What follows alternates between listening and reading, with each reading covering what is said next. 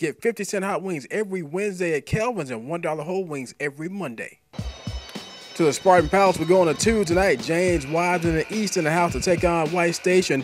The last game between these two Spartans gave the Mustangs a little trouble early on in this one. Malcolm Dandridge says, "I am trouble, look out." Malcolm on a mission. Be kind, rewind that. Dandridge packing his bags, going coast to coast for the jam.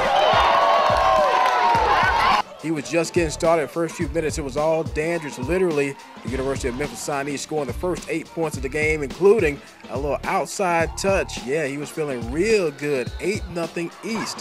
White Station came back, though. They did it in impressive fashion. Omari Abner, the and one. Then perhaps the play of the game coming here. Watch the sequence.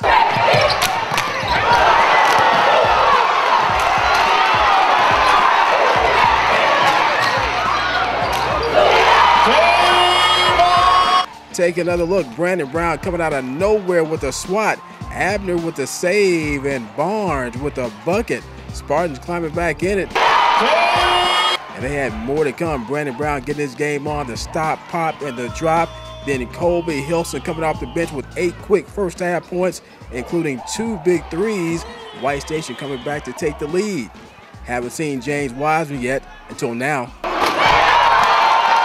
Wiseman saying, "Kill that noise," rising to help his boys. And he did just that. More James in transition, stretching out with a scoop to the hoop.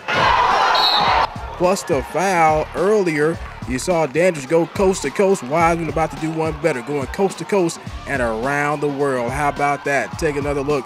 Wiseman wowing the crowd with a pretty move. But White Station not fazed. They just kept bringing it. Spartans led by as many as 8 in the second quarter.